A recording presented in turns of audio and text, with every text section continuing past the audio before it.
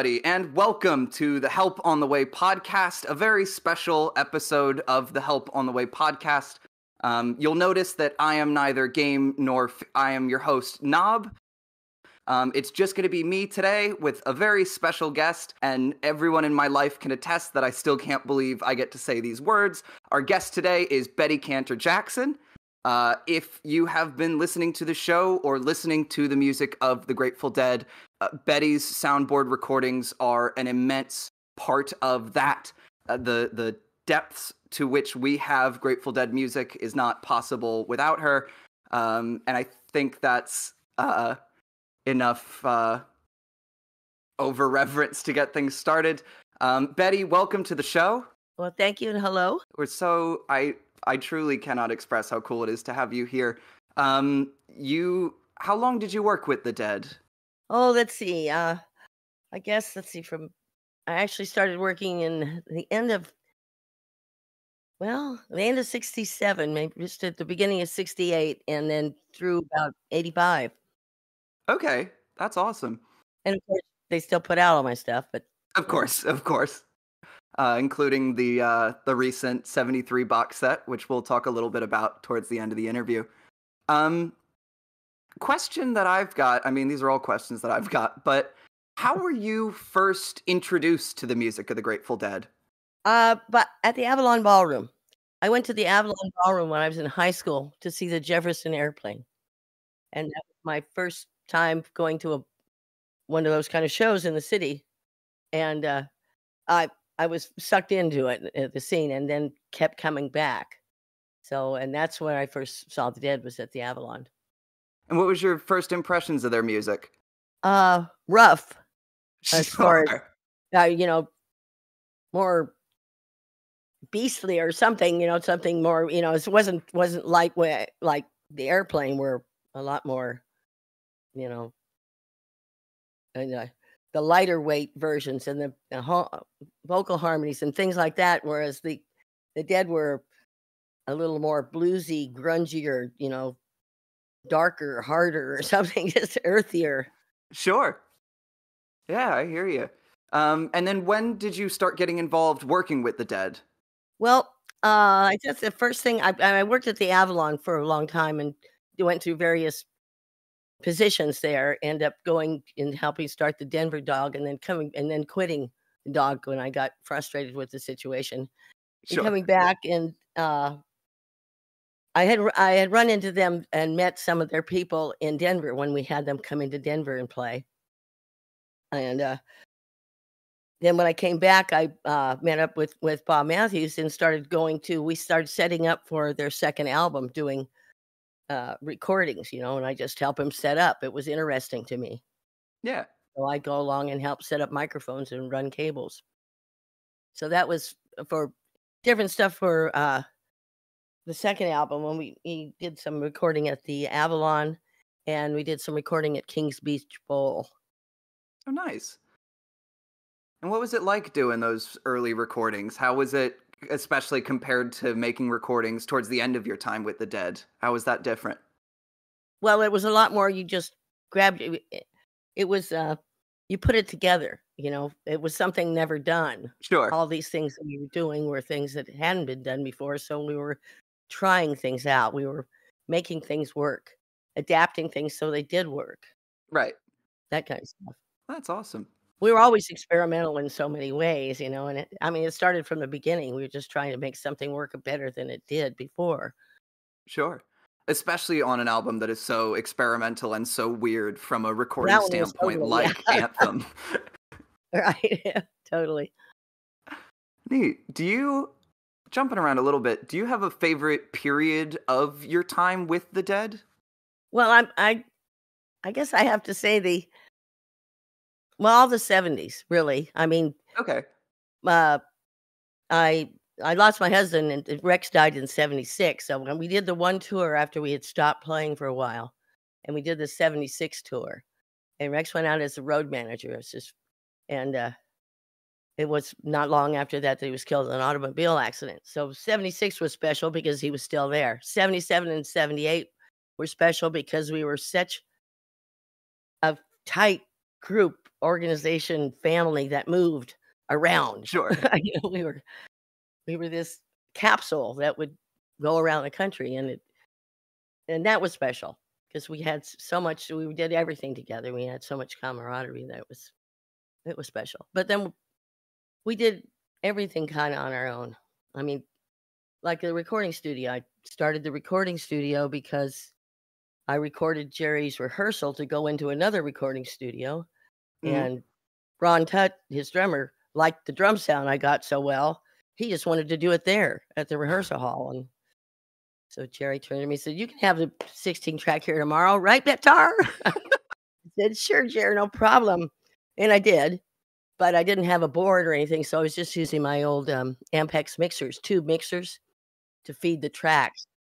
So I started doing Cats Under the Stars that way with just Ampex, with left, right, and center out of each microphone input. And that's what I had, period. Yeah. That's cool. But tube, the tubes were sweet. So they sounded good. If I wanted a pan position, I'd have to put 2 mics on it. Okay.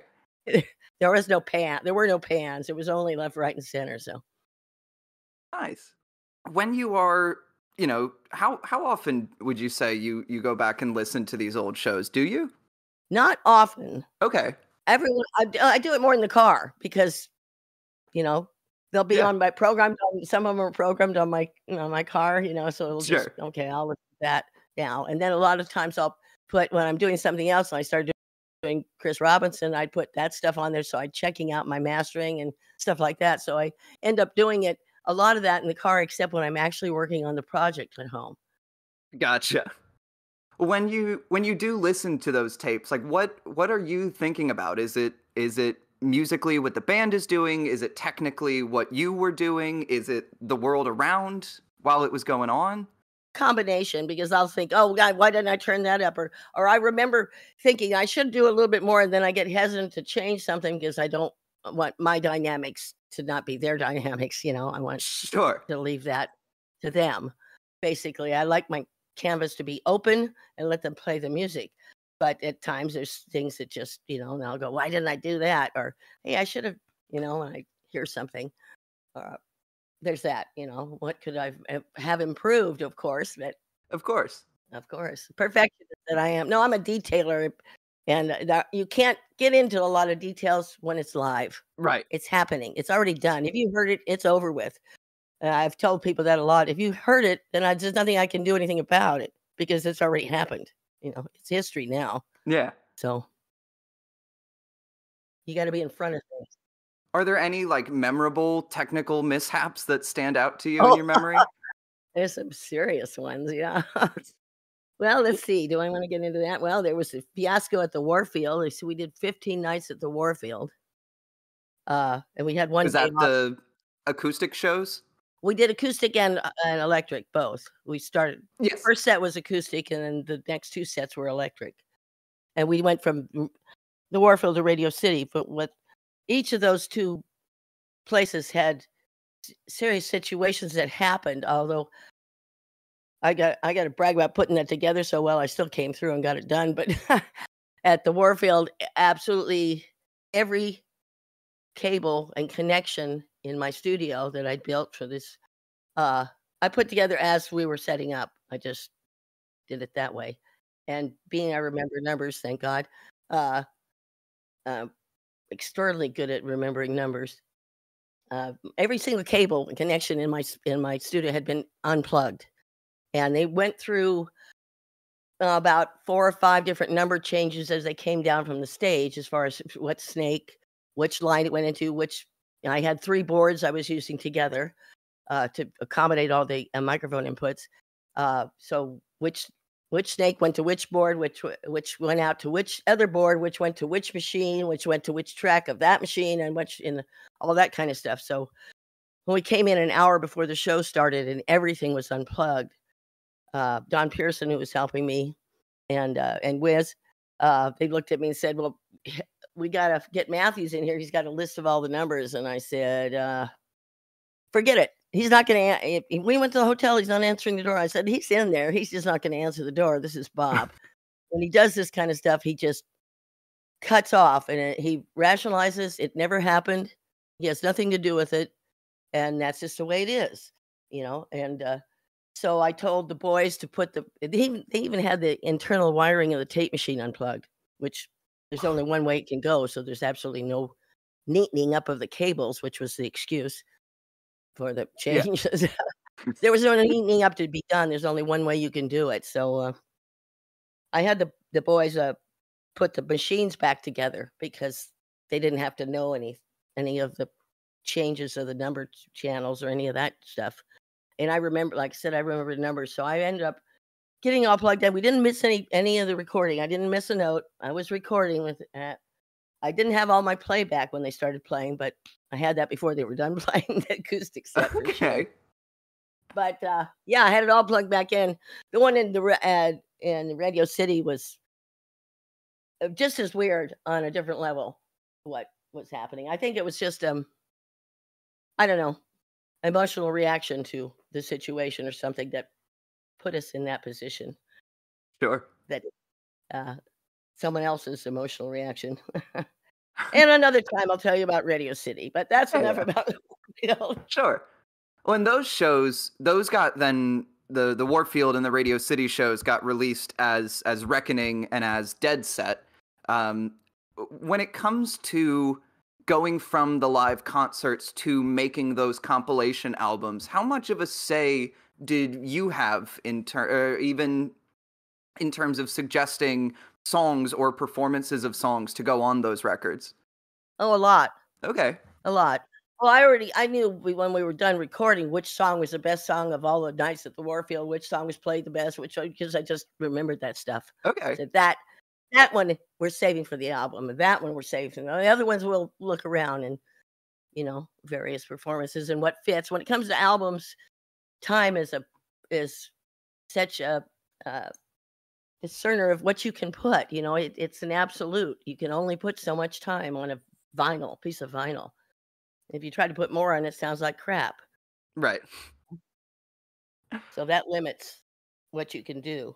Sure. That was the only good thing about CDs in my book. Yeah. Is you can put a lot of time on those babies. Doesn't matter. But they're dot to dot. I still say digital's dot to dot, but it's gotten a lot better. The dots are closer together. Sure. Do you do any of do you listen to music on like streaming platforms or digitally? Somewhat, but not so much. I usually a little more into either playing a record or playing a CD. Sure. And listening that way. Of course. Streaming is really only when I'm in movement. Got it. I'm not going to sit down and listen to stream generally. Yeah, that makes sense to me. Speaking of official releases, you recorded the Cornell May 8th, 1977 show, which was released a few years back, is well regarded within Deadhead circles, and is in fact been entered into the National Recording Registry of the Library of Congress about 10 years ago. How did that feel to have a recording that you made recognized in that way? Felt great. I don't know that I personally got any recognition from it, but I think I except for my own feeling of, oh great, they liked it that much that it made that. It's not something I have a business card that says, oh, she recorded Cornell. Of course. And it's like, no, I mean, there's a lot, there's other ones that actually, okay, I recorded that one. It's credited to somebody. That's okay. I can tell if it's mine or not. People say, did you record this? I said, I don't know. If I listened to it, I can tell you right off if I recorded it or not. What are the things that you listen for when being able to tell if you recorded it or not? Is it just a gut thing, or are there specific things you listen for? Space. It's all about the space. Okay. And how I hear space. It's the image is usually bigger and wider and broader and real left and right. Sure. Obviously, the music of the Dead has been proliferated through the taper community. What was your relationship with the Grateful Dead tapers like while you were working with the band? I really didn't have much interaction with the tapers, and I see a lot of feedback. Every so often I see feedback, somebody saying, "Oh, I stood behind Betty when she was," and it's like, actually, you didn't. Sorry to bust your bubble there, but I was never in the audience, so there's no way in hell you stood behind me. The person is, in fact, even in the archive at Santa Cruz, they have a picture of Candace, say it's me, and it's like, because she's got a headset on, it's actually a Clearcom intercom that she's wearing, and she's sitting in front of the light board, but they say it's me because they don't understand that that's a Clearcom and not a set of headphones. Sure. I think they need to be a little more discriminating in who picks out. It's like, no, that's not really a guitar, it's a piano. How can you tell the difference? Like, hello. And somebody was publishing a book and they sent me a picture, and that same picture, Candace went with a parent. It's like, I was never out there. In fact, on a couple of tours we had t-shirts that mine said, "Yes, I am," and hers said, "No, I'm not," because people kept coming up to her and asking her if she was me, because she's sitting next to Healy out in front at the mix board. I'm up on the stage next to the monitor mixer. I'm either in 76 I used a dressing room separate, and then I decided I got to be on stage so I see what the hell's going on. So I just, from then on, I set up on stage.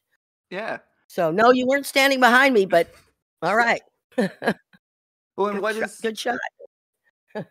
What is your relationship with the tapers like now, since leaving the Dead? Well, now I don't really have a relationship with other than when somebody knows it's me and they thank me. Sure. I've stood in line at a gig and had people talking about me. I'm standing next to them, but I've been pretty invisible.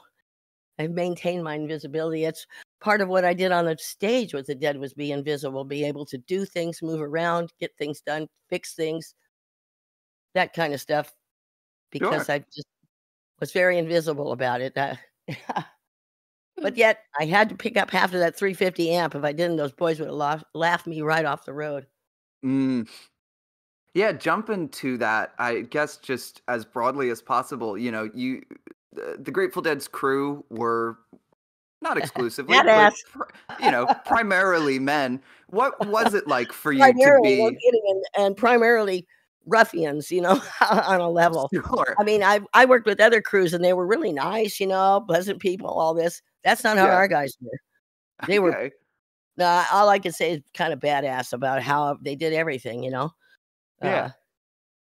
What was it like for you? How did it feel to be a woman working on that crew? It just felt like crew. I always felt like crew. I don't go into a situation feeling like I'm a woman doing this. I'm me doing this. Sure. I just happen to be a woman. Excuse me, I just happen to be a woman. But I'm just doing the thing that you're doing. It's just my gender is different. Sure. I don't project myself as female first. Sure. That's not, I project myself as Betty. Of course. This is who I am, and this is what I do, and talk to me like that, which has been a challenge over the years, extreme challenge, because you're not looked at as that way. You can't possibly be saying that, or you can't possibly be doing that, or you can't possibly, excuse me, I'm actually the one in charge. You're actually going to have to deal with me. Sorry. Sorry to bust your bubble here, but sure. But, I mean, as the years go by, I mean, I've done that. I've always done that. That's just what you have to deal with. Well, there weren't any. I was the first female rock and roll recording engineer producer, I think. Yeah. Ever. So I was not expected to be that, but I could get away with things like when I mastered Working Man's Dead. I went down by myself. The band's on the road. I'm there by myself. I'm going, oh crap, it's on me. And I decided I didn't like what Columbia did. They had a standard, format that this is what we do when we master a record. We put this level on, do this, basically like normalizing or something before there was normalizing. And I just didn't like it. It just didn't suit me. So I decided I went to an independent studio and they set up what they did. And then I decided I didn't like that. And then I just changed everything to what sounded right to me, because it was the only thing I could defend or present, because I couldn't present something that was somebody else's work and say I had anything to do with it. The project was left in my hands, so I had to make decisions, and I did. I decided to do it the way I liked it. Yeah. And held my breath as the band came back from the road, and we all sat down to listen to it. And I was like, oh God, what's it going to sound like? Put it on, and everybody's mouth dropped open. They went, whoa, that's it. You're doing all the mastering from now on. It sounded just so much better than the format shit that came out of Columbia. Sure. And was there, because, obviously there were other women on the Grateful Dead crew. We've talked about Candace, even, Donna being in the band. Was there a sense of camaraderie amongst the women on the crew? Nah, I wouldn't say so. Okay. Not really. I mean, John and I were friends, Sure. for sure. Candace, she was separate from us. She had her own thing. She was her own business, she was somebody that was hired to go along. She wasn't Grateful Dead crew. Got it. So I was the only Grateful Dead female crew member. Okay. In fact, yeah, there were girls working in the office, which is where I had some confrontations just because I went on the road. I worked with the guys. They didn't, and that caused a little tension there. Sure. I take a lot of flowers to the office, though. And what was your relationship with Donna like? Oh, it was good. And Cole and Zion, our boys, practically grew up together, played together a lot. We were on the road together. They spent more time on the road than pretty much any of the other. I mean, they were the two that were on the road. Rudson was out there some, mostly around home, but Cole and Zion traveled. Donna had a babysitter along, so sure. And then when I used to do Garcia gigs, Cole, my son Cole's first gig, he was 4 days old, and he was we were doing Keystone Berkeley with Garcia band because that was the first gig. I'd been there the first day he was born if there'd been a gig that day, but there wasn't, so had to wait 4 days for a gig. Sure. Yeah. So I just take the porter crib along and set up in Freddie's office and record.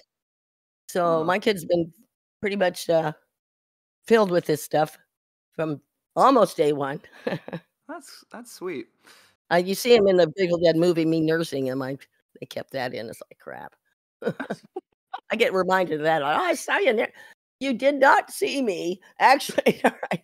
You saw me holding a kid. Yeah. Yeah. Let's get you took a break from recording from the mid 80s to the early 10s when you started recording with the Chris Robinson band. This is for the audience. I know you know this, but what was that like to jump back into this world with slightly, not even, different technology than what you were used to using? Well, it wasn't that much different. I mean, there's some. It really came down to not so much the board, because I ended up with getting an analog board, a Midas, but the recording technique is no longer doing tape, which is certainly a lot easier than tape. Tape was, a problem. I mean, it was beautiful and it was continuous, and that's where the dot to dot comes in when you go to digital. It's sure. Always a space between. And when they first came out, I remember going to AES and hearing Sony's first multi-track digital recorder, and I could hear the edge of the word. Mm-hmm. I can hear that. Didn't have enough bits. I mean, I'm hearing the damn edge each time. I know I'm not supposed to, but I do. But then I hear things that I'm not supposed to hear a lot. Sure. I'll go into that some other time. Measurements John Mayer took of my hearing, which was freaked him out. Okay. And has your approach or your philosophy in terms of making these recordings changed from now with the Chris Robinson band to what you were doing with the Dead? Not really, because I'm capturing. Sure. I'm not trying to do something. I mean, my art form is capturing their art form, kind of. Yeah. And putting it in a space that I feel is big enough or full enough, or you could feel it around you enough, opening it up for the air. So you can walk amongst the instruments. So you can stand on stage. You're either in the front row, or you're standing on stage, or you're sitting next to Billy, or you're, somewhere that you're involved in the music. And that hasn't changed. I still want to do that. I still want to represent everybody as, you've got to do something that you can play as a stereo record that people sit down and hear the whole band. But at the same time, I like there to be that kind of space of movement within that music, which is whatever way I choose to make that happen. Yeah, I have various ways, but anyway, yeah. that's cool. So no, not really. It hasn't really changed. It's still trying to capture what they're doing. I'm not trying to, you know, put a lot of parts on it or do it, obviously, because it's live when it comes to live. I mean, I've done lots of studio albums too, and that's fun doing layers of stuff. But I really enjoy capturing what is because there's so much energy involved in live music and there's so much more feeling. It's so much more magical than playing a record. I mean, you like the music, you want to hear it again, but places that are gone to this the way that music gets stretched out, and it's so much more emotional when it's live. Yeah. Well, I was wondering when it comes to, like, for example, on Europe 72, they took the live recordings and then overdubs were done in the studio to tighten the live recordings up a little bit. Were you involved in that process? Oh yeah, yeah. That was just some of the vocal tightens up. It wasn't the music. Sure. I mean, it was just the vocals that got tight. And what was that like to help the band kind of recreate the vocals, but We in just the set it up like a stage in the studio and had everybody okay. playing. So the leakage was like leakage, like it would have been on stage. I mean, the room is smaller because it's not a bigger room. It's not a Yeah. it's a studio. It's like, uh, but we still set it up that way so it was like playing on stage. Okay. That's cool. That's interesting. Thank you.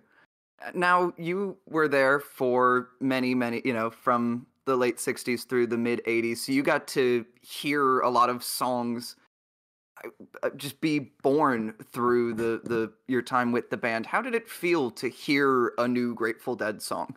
Oh, it's great. And they changed at times. They get worked out just as far as tempo Yeah. and maybe certain, aspects of where a certain change would happen exactly and how it would go down and who would be part of that change as far as instrumentation. Uh, that was great. It was great to watch them grow and say, "Oh, that's that version of it." Yeah. I listened to I had 77 on in my car going to the Dancing in the Streets, and they go through that change that's just so that whole other change that wasn't there at first. They used to just play it like the song, and then they put in that whole, like, jazzy change there in the middle, Yeah. The chromatic that section. thing Yeah. that came out of nowhere, which was really cool. This is a great way to change the song, it makes it so much more, Yeah. and so much more Grateful Dead-like. Yes, absolutely. I hear my phone going deep, deep. That's the good ears you got. Yeah, Um, not really. Actually, I'm just cold, and my ears got all blocked up. I oh, went back this morning to the ear doctor, who said my canals are totally cool, but it's the cochlea behind it that's. I feel like I'm listening on the bottom of the pool, sure. which is. I got all this liquid in there. I'm going, oh God, this is so weird. I hear everything inside my head. Gonna make me crazy. Anyway, I have to go pick up some antibiotics or something when I leave here. Yeah. Sure.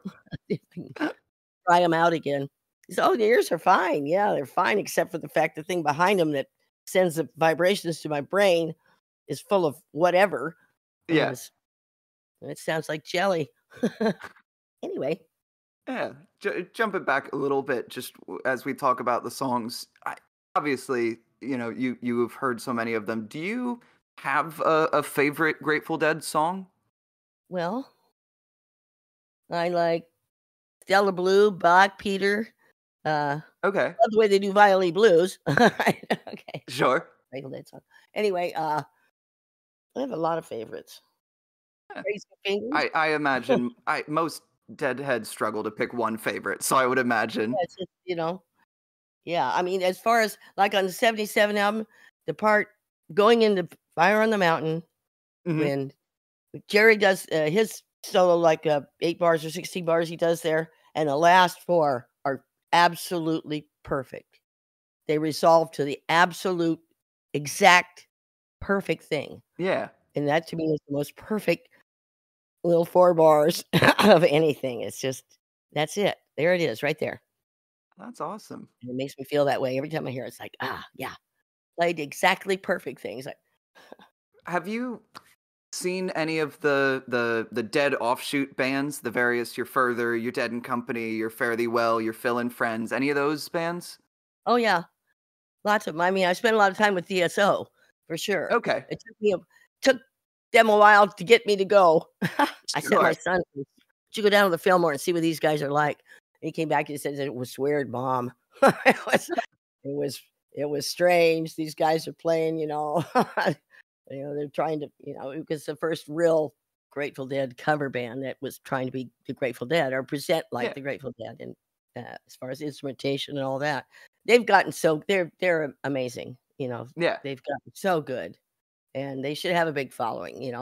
It's hard to be a cover band and get releases out there because you're doing stuff that's already out there by the band, but you could sure give the audience a good time. I tell you, I mean, people that follow.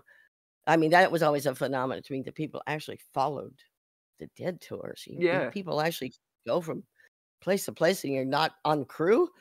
What the hell? That's pretty weird. That you've traveled all over the country. That's all you do. You caravan all over the country to go to shows. That's bizarre.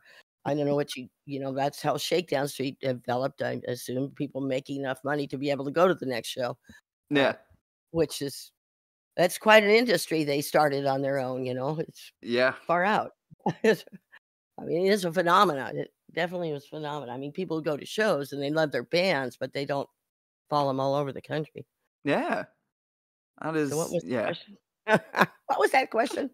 Yeah, what did you think of when you saw the Dead offshoot bands? What was your first reaction to actually when you finally got to hear DSO? Some I thought were terrible, some I thought were good. I mean, our DSO has gotten great. Yeah, really great.